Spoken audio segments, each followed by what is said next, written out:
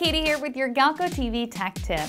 Touchscreens today come in two main varieties, resistive and conductive.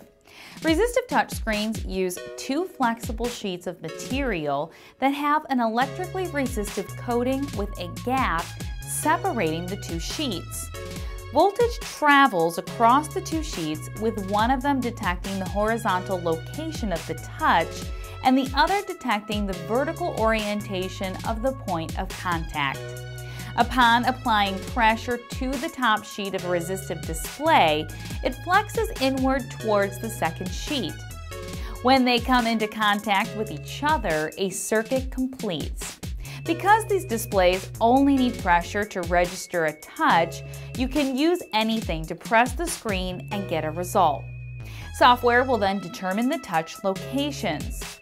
Resistive screens are often found in ETMs or dashboard units in cars. Capacitive touch screens are what you will commonly see in modern smartphones and tablets, and they do not rely on pressure at all to determine input.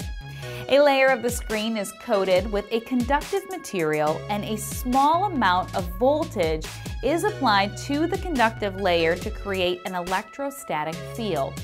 When something conductive, such as your finger, touches the screen, a tiny electrical charge is transferred to your finger to complete the circuit, which creates a voltage drop at that point of the screen.